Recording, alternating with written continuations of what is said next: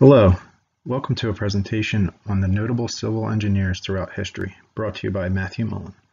In this presentation, we will take a look at a few of the important men and women who have shaped our current infrastructure through their notable contributions. While some of the names of the individuals will be familiar to you, others will not, but you will most likely recognize the works they are responsible for.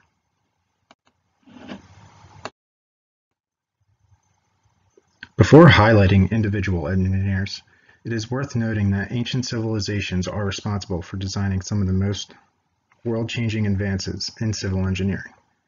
The achievements of these civilizations are often associated with the civilization as a whole, rather than with a particular individual.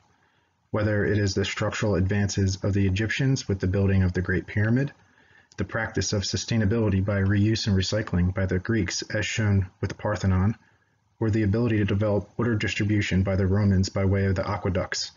These past societies have laid the groundwork of inspiration for future civil engineers of our world.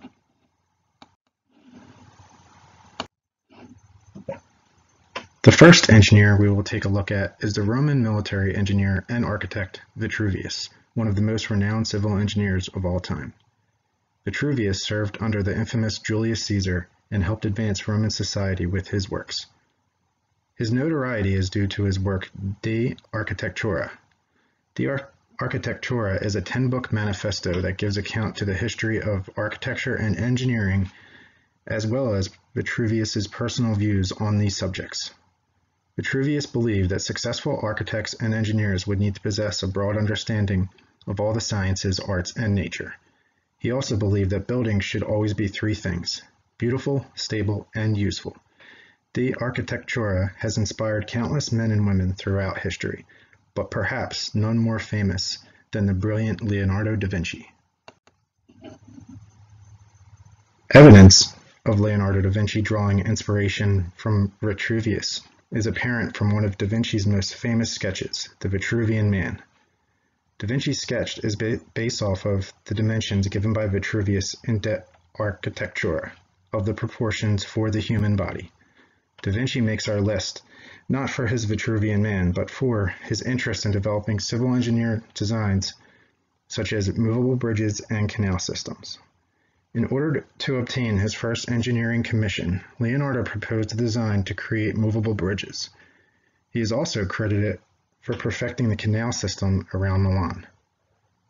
Aside from designing buildings and ways to improve other structures, Da Vinci also created ways to destroy structures and designed other instruments of war.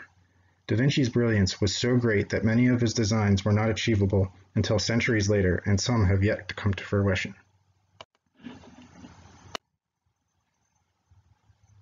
Another recognizable name on our list is Gustave Eiffel, most famously known for his design of the tower, which is named after him. He also designed the framework for the Statue of Liberty.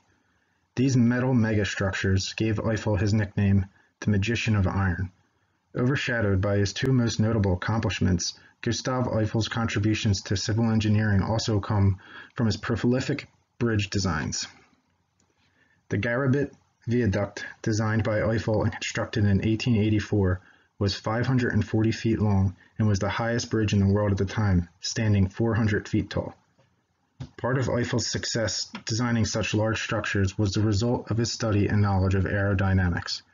He actually used the Eiffel Tower for experiments in aerodynamics after it was built, and also built the first aerodynamic laboratory.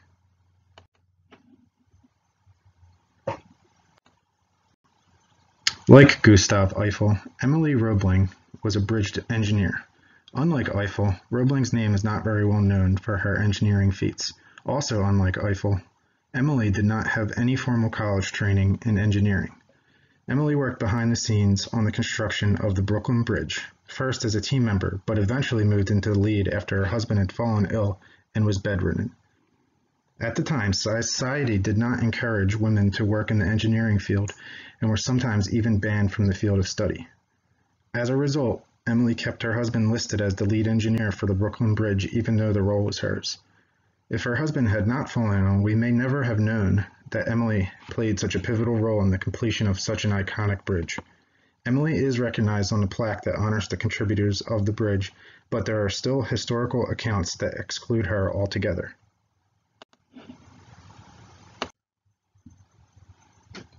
The last two individuals on our list are Benjamin Wright and John Smeaton. Smeaton was an Englishman and a member of the Royal Society. He was the first engineer to refer to himself as a civil engineer and is thus referred to as the father of civil engineering.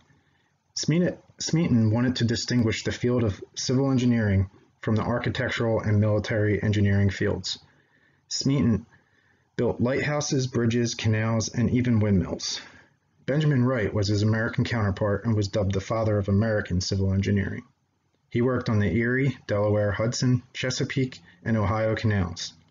Aside from the symbolic title of the father of American civil engineering, Benjamin was the actual father of 9 children, 5 of which followed in their father's footsteps to become civil engineers themselves. These two father figures of civil engineering accomplished great engineering works and helped distinguish a specific field of study for others to follow after them. I would like to thank you for watching this presentation, and I hope you found it both enjoyable and educational. I will leave you with a few other notable civil engineers that you may want to research further, such as George Washington Gale Ferris Jr., whose name might stand out to you for both being named after the first President of the United States, and whose name is also linked to the giant Carnival wheel. Fun fact, the Ferris wheel was actually America's answer to the Eiffel Tower. Thank you again and have a great day.